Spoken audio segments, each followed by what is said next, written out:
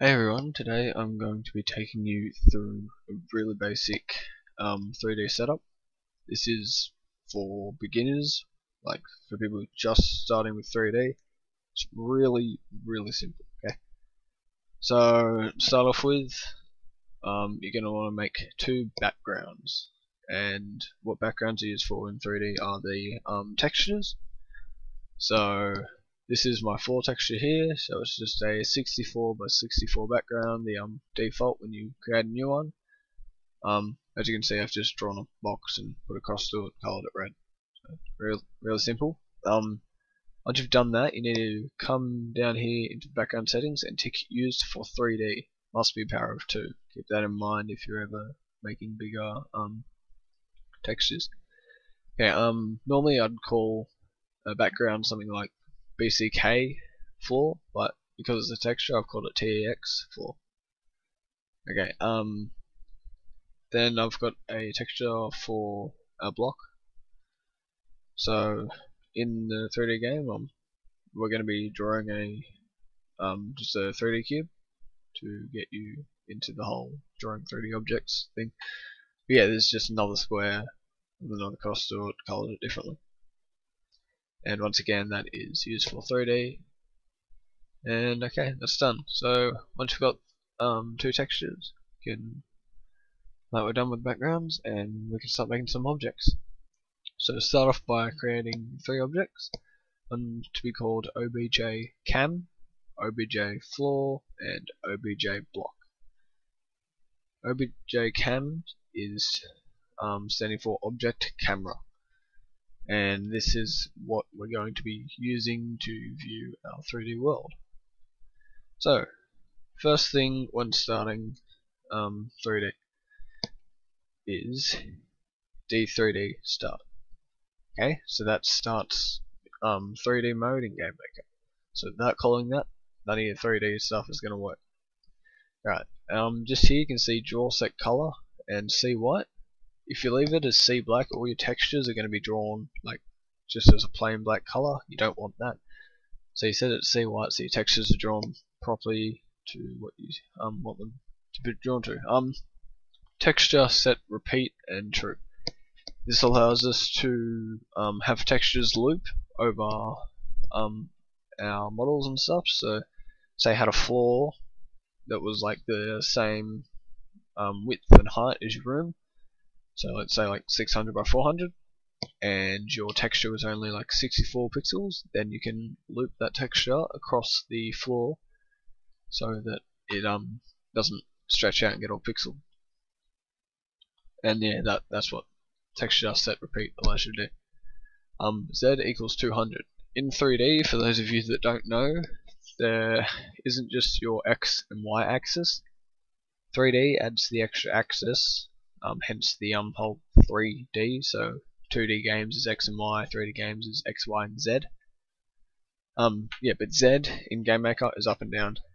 In other programs, for example Unity, Y would be up and down, and then you'd have X and Z as your horizontal and vertical axes. But yeah, in GameMaker Z is up and down. And then we've just got speed equals 8 so that we can move the camera around. Okay, so that's all our create event code, nice and simple. Alright, then the step event. This is just for being able to move the camera. So it's just if keyboard check, VK right, X plus equals speed, if keyboard check, VK left, X minus equals speed, if keyboard check, VK up, Y minus equals speed, and keyboard check, VK down, Y plus equals speed. Okay, that's done there. And now in the draw event, D3D set projection, X, Y, Z, object block.x, object block.y, 0, 0, 0, and 1. Alright, now I'm going to take you through the arguments and tell you what they actually are. Alright, so X, Y, and Z is the position from where the view is like looking. So in this case, it's the camera object's position. So the camera object's X and Y position, and the camera object's Z, which is 200. So that's 200 pixels in the air off the ground, and then just its x and y position. Right, object block.x and object block.y, that's what the view is facing. So assuming that you created the 3 objects when I told you to before, you'd already have that object.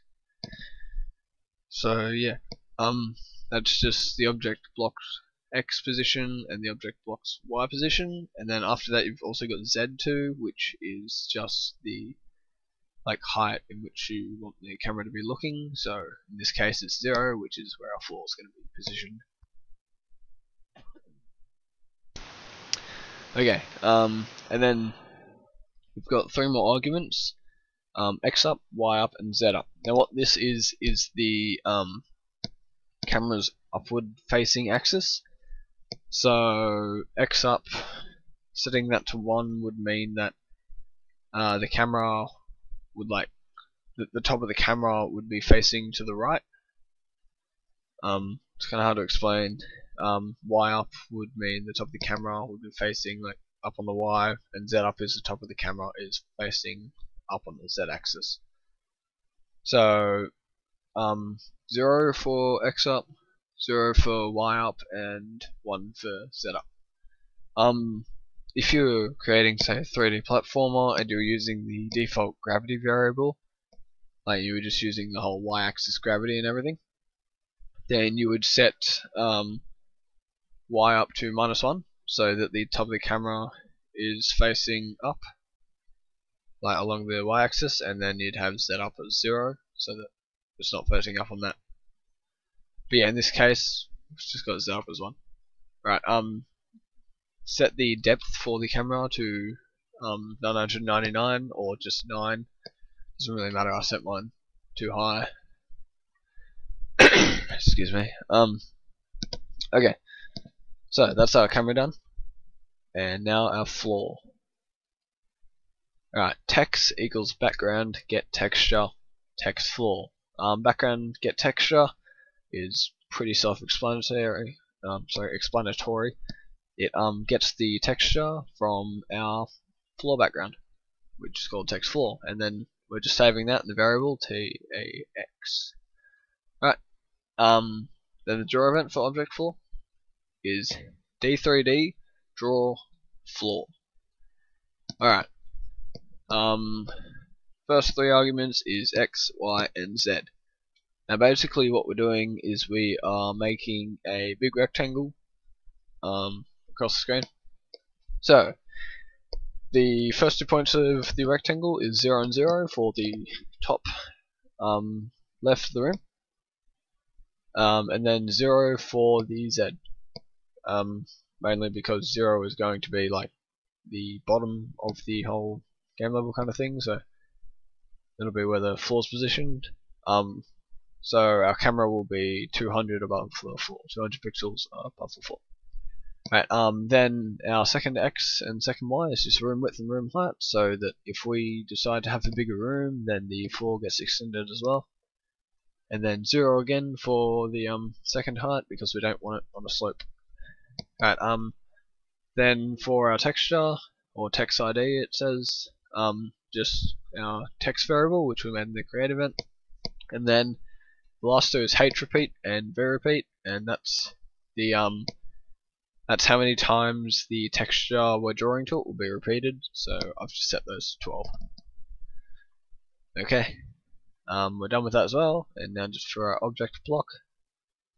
Alright, once again, text equals background get texture, except this time it's text block, because we're getting a different texture. And then in our draw event, we have D3D draw block. It's a lot like draw floor, it's pretty much the same arguments, except it's just a different way of doing it. Okay. X1, Y1, and Z1. So for X1, we have X minus 16. For Y1, we have Y minus 16. And for our Z1, we have 32. Okay, so then for our X2, Y2, and Z2, we have X plus 16 for X2. Y2 is Y plus 16, and then Z2 is 0. Okay, so basically, what we're doing here is we're going from our X position, we're taking it back 16 pixels from that position to get the first X. From our Y position, we're going up 16 pixels to get our first Y, and then our Z is 32. That's how high the block will be, so it's 32 pixels tall. Then for our second Y position, we're going from our X and we're going 16 pixels ahead of it. Y is again 16 pixels ahead, and then texture, no texture, our Z2 is 0. So that is the bottom of the cube, and that's the same height as the floor. So because we're going minus 16 and plus 16, 16 plus 16 is 32, so it's just going to be 32 times 32 cubed. Alright, then for our texture, it's just text, and then the repeat values is 1 and 1. You can change those if you want, but it's not necessary. And that's it, pretty much. Okay, in our room, I've changed the background color to black. And for objects, you just want to add your objects in. So my block is around the center of the room. Then got my camera object, which is going to be viewing the world. And then I've got the object floor. Okay, and that's it. So now, if you've got all that right, you can just hit run, and you should have a working 3D game. And there you go. So, as you can see, we've got our floor with its loop texture. And we've got a block here. Using the arrow keys, I can move the camera around and view the block from different angles. So as you can see, the floor is just a big rectangle, which is the same height and width as the room. And then you can just see the 32 by 32 block in there. But yeah, that's like a really simple 3D setup, mainly for beginners like that haven't done it before. As you can see, it's not hard to do in GameMaker, and don't go thinking that GameMaker's 3D is like really basic and you can't do a lot with it. You can do a hell of a lot with it. Like there's been some pretty good first-person shooters made with it, third-person shooters. It's just so much you can do with GameMaker. Alright, hope you enjoyed it. Please like the Facebook page, show your support.